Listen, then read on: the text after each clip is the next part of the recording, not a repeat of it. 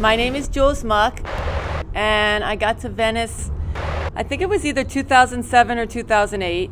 I came with a friend who was doing her master's at UCLA, and we moved. Actually, she had a house, and she said, come live with me in Culver City. Her name is Greta Waller. She's a great painter. She kicked me out of the house after 3 days, and I ended up, I actually ran out of gas in Venice on Electric Avenue near California.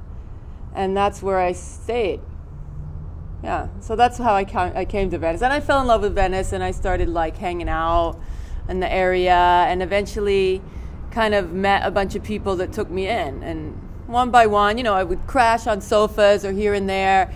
And I used to paint on Californian Electric. I used to set up my big canvases. I don't know why I thought while living in a car it was great to paint these huge pieces, but they were like 6 feet by 5 feet, even bigger. I think 80 inches by 60 inches was my average. And it's funny because I look at them now, because I used to build them right on the corner there on the street on Californian Electric, because they were even too big for the sidewalk. And there's tire marks over some of the back of them from the cars just coming by. And I would stretch the canvas, I would build them and stretch them. And I started keeping them in people's like little alleyways and whatever the sides of their houses. And I met John Drozak, who was looking for someone to paint his motorcycle, and that was how I got my first studio space. And I got the space from Billy Bedard, who is a local craftsman, and he gave me his garage to work on the bike, because that was something I couldn't really keep in the alley and paint. So I started painting there, and I think I met him because I started keeping my big canvases there. But while I was when I was painting those paintings on the corner, I realize now how powerful it was to be there, because I met everybody I knew. Like, I met so many people in Venice just from being, I was out there with a huge freaking canvas, and I was painting some really disturbing stuff.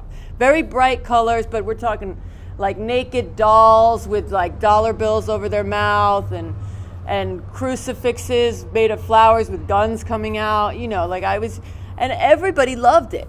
Someone gave me a show at Abbott's Habit, the coffee shop, and that night, John brought a bunch of people that were looking for work, that were actually there to buy artwork, and they did, and people bought paintings, and Simon and Darla, who owns Principesca, they bought a big piece from me that night, and the next day I was able to go get a place, and that's what happened, and it all just started on the corner there. Years later, actually, Christine Szabo, the model who lived over there on Electric, she commissioned a mural right there. She didn't know that that's like where I used to sit on the sidewalk and lean my canvas up and paint. And she commissioned a mural, and it was so like full circle to be like paid to put my stuff there permanently, and it's still there. And I call that mural like my garden, because it changes all the time. Like, it always has new stuff going on, and I add faces to it. Like when it's somebody's birthday and I don't have money for a gift, they get their face in the mural, you know, and some little blurb on Instagram. But and I have flowers, and all the faces are green, so they're like growing there, you know. And really, like, my story in Venice is like, I do as much as I possibly can for free and for very little money, and I paint a lot of my murals out of my own pocket. And I like on Christmas, I went out on the boardwalk and I did all these free portraits, and the thing is, like, people do stuff for me. Like, I'm not paying rent for my freaking art house. Like, they want to support me, and I want to support them, and that's what we do, you know. And if only everyone could just cooperate. It's been really cool, just the amount of kickbacks that have happened. Like, I'm not really good at conducting business at all. So my hope is that, like, if I look out, maybe somebody will look out for me. And that's happened.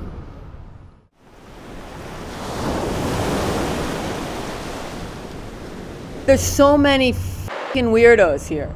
Like, I swear, when you come here and you stay here, you get more strange, because it's so accepting. It's completely okay to be weird. It's actually congratulated.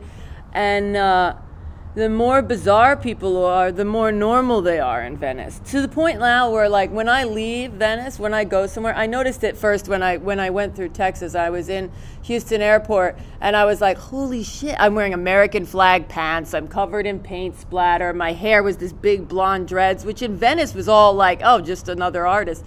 But there, I was such a freak. Like, I felt the stares, and that's the difference, man. Anywhere else in the world is just... they're a lot more judgmental. But the thing about Venice is you're so accepted that you begin to express yourself more and more. It's like the walls are gone. Like nothing's holding you back. And you can really just do whatever the expression-wise that you want. And I think people love you for it. They're always into the next thing and the weirdest thing, like something interesting that sparks their stuff. I've had so many people make art from my art. They'll film me live painting, or they'll do something with the murals, like people tattooing murals on them, and people, you know, and I've been collaborating with a lot of artists since I got here. And I always like, if someone's got a good vibe, that's more what I look at than even their artwork. It's like, are you chill? Are you pushy? I can't deal with that. Like, are you gonna be like someone that I want to hang out with? Then yeah, let's make some shit. There's a lot of lunatics that come in and out of my life, and sometimes they don't leave fast enough. And that's an issue. That's a whole nother story. But that's Venice, and I just want to stick it out, man. This is the longest I've ever lived anywhere in my life.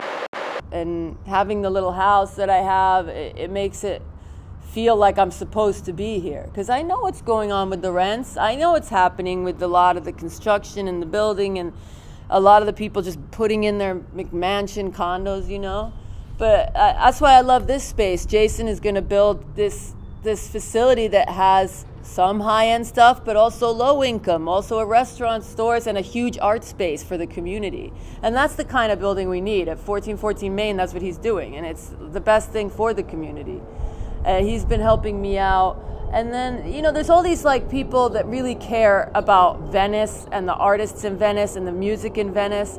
And like my landlord and Jason Teague and all those people are really trying. Those are the people that are trying to keep Venice Venice. Like, let the artists grow. Let us do what we do, which is make stuff and get out of the way of progress. Like, trust a little bit of faith that the right people will do the right thing if you let them. And I'm stoked that my neighbors let me be where I am, because a normal place would look at my yard and be like, get these lunatics out of here, my kids, this, that, and the other. You know what? What are you going to do?